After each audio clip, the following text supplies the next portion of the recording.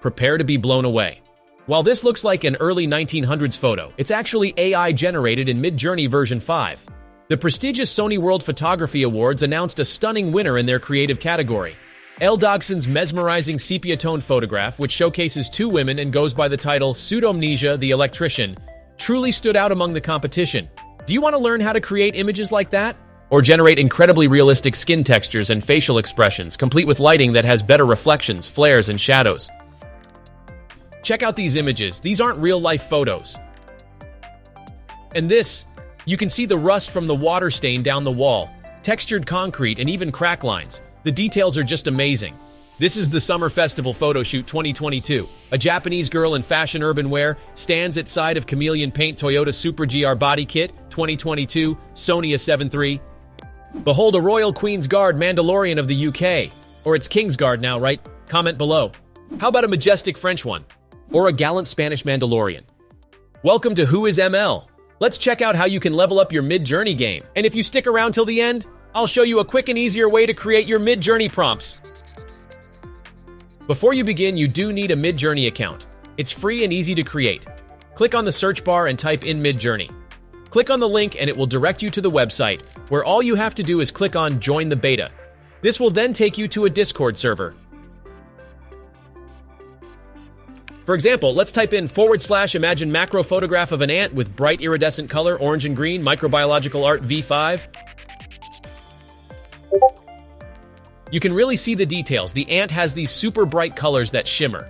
The main color is this vibrant emerald green, but there are also pops of orange that add to the overall effect. It is definitely more realistic. And by default, version 5 style is photographic realism. Style is important, so if you desire a more artistic look, you need to tell Midjourney in the style of pop art or illustration and so on. Let's test a floating island with a castle in the sky, and this is what is generated. Not too bad? Now let's be more specific. Let's try a floating island with a castle in the sky in the style of Robert McCall and Jean-Giraud Mobius and Craig Mullins. How about a pop art version? I love this one, very cool. For those without an artistic background, this can be more challenging. So it's best to expand your prompting vocabulary. For example, let's look at different prompt tricks for lighting, such as studio, dramatic, volumetric, or cinematic. Don't worry, I've put a link in the description to help you out. Let's type in portrait of an athlete, dramatic lighting, happy, natural features, AR for aspect ratio 9:16, portrait mode version 5. The dramatic lighting effect on this athlete's portrait creates bold shadows and highlights, emphasizing their strength and determination. With studio lighting in this portrait generation helps to emphasize the athlete's features and create a mood by controlling the direction, intensity, and color of the light. The light source is in front. The image has shadows, highlights, and depth, making the athlete stand out and the photo look professional. This image is the same prompt but with volumetric lighting. In the left photograph with volumetric lighting effects, the light appears to have a more three-dimensional quality, creating visible beams or rays that pass around the athletes, giving them a sense of depth and space. In contrast, the right photograph with cinematic lighting effect focuses on creating a more dramatic and movie-like atmosphere, using high-contrast lighting, shadows, and carefully placed light sources to emphasize the athlete's expressions and mood, making them appear like characters in a film. I promise to share a quick and easy way to supercharge your prompt engineering, and if you're finding this video helpful, please take a moment to show your support by giving it a thumbs up and subscribing to my channel.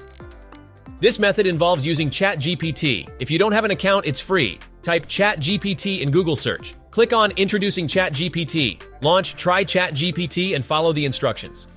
The other thing you need is a Chrome extension called AIPRM for ChatGPT. It's free. Once installed and enabled, you want to find the search box and type in Midjourney. You can choose from a variety of pre-configured prompt options such as the photography-themed Journey V5 prompt maker, or the UI mockup prompts for Midjourney V5. These prompts allow you to effortlessly create website concepts with just a single click. I'm going to go ahead and select Midjourney V5 prompts, 6 different styles.